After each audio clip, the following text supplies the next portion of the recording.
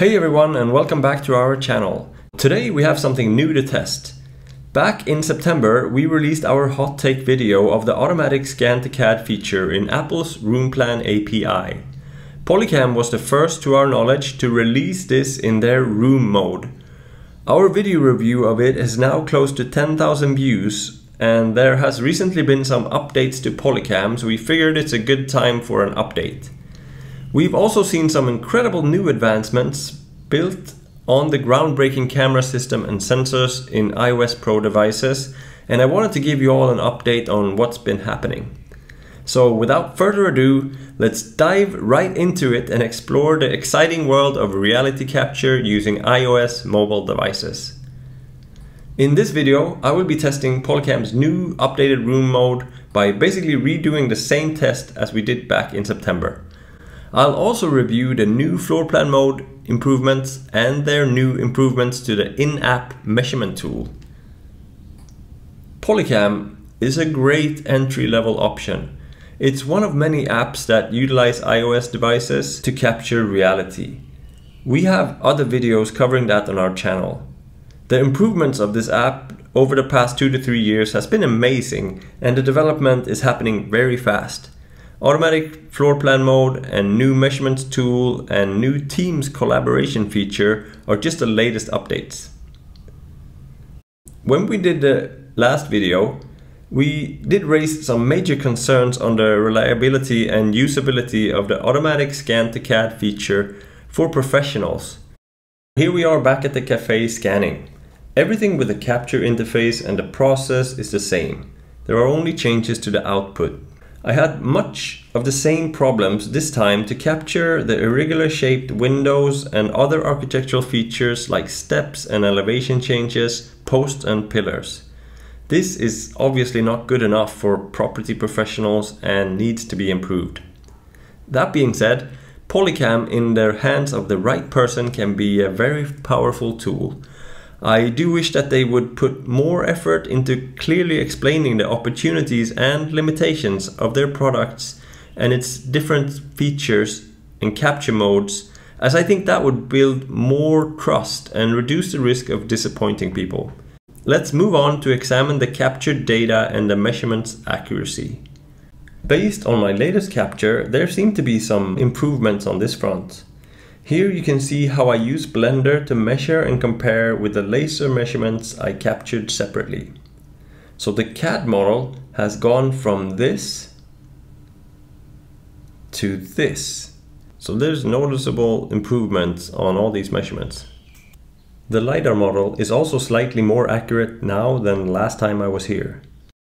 There are still issues with failing to register doors, windows and other things that seem to be even worse than last time. The missing doors and windows are definitely things that stick out most here in my opinion.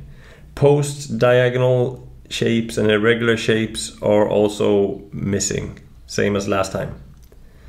So I'm struggling to find a good use case for this with the current level of overall accuracy. So next we will look briefly at scanning the 2-story building and a separate room, same as last time.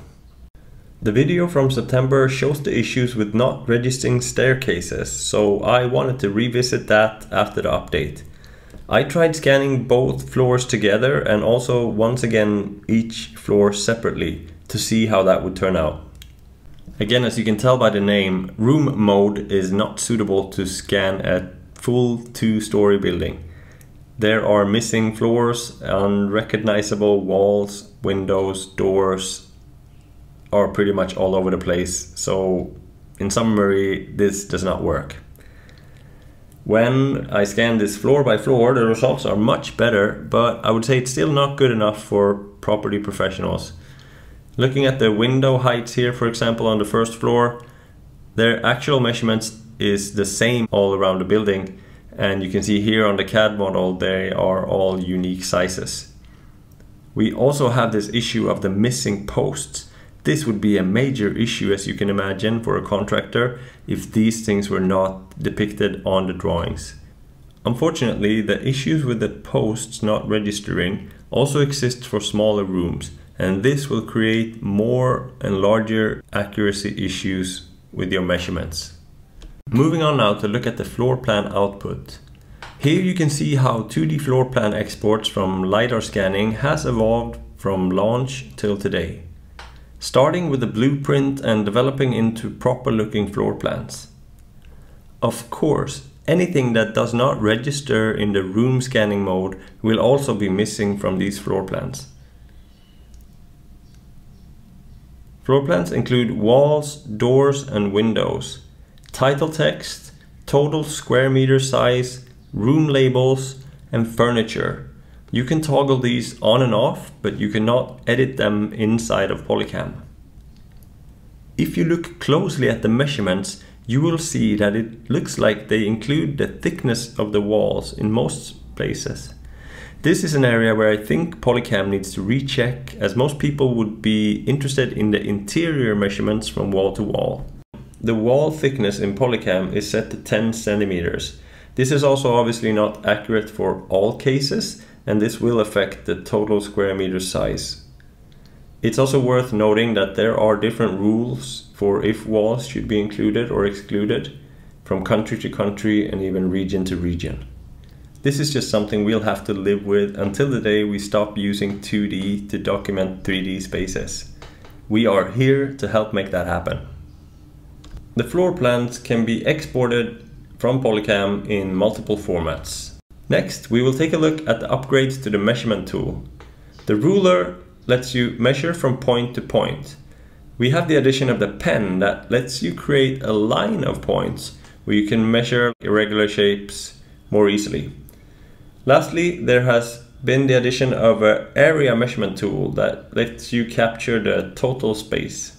And make sure you do this in a top-down 2D view and double check in 3D so that you are staying on the same level plane when you measure. Overall, I think these are great additions to the measurement tool, and they will definitely make it easier and more streamlined for professionals to extract measurements from their LiDAR scans out in the field. So to summarize my findings today, there are still some major issues left to be fixed for this capture mode to be used by professionals.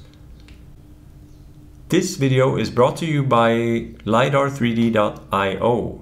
We offer CAD production services based on iOS LiDAR and other types of input.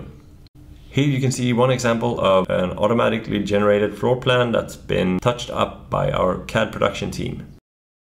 Thank you for watching this video on testing Polycam's updated room mode. If you found it informative, then please give it a thumbs up and let us know your thoughts in the comments below.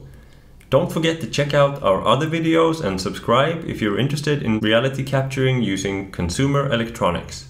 For more information, visit www.lidar3d.io or email us at contact@lidar3d.io.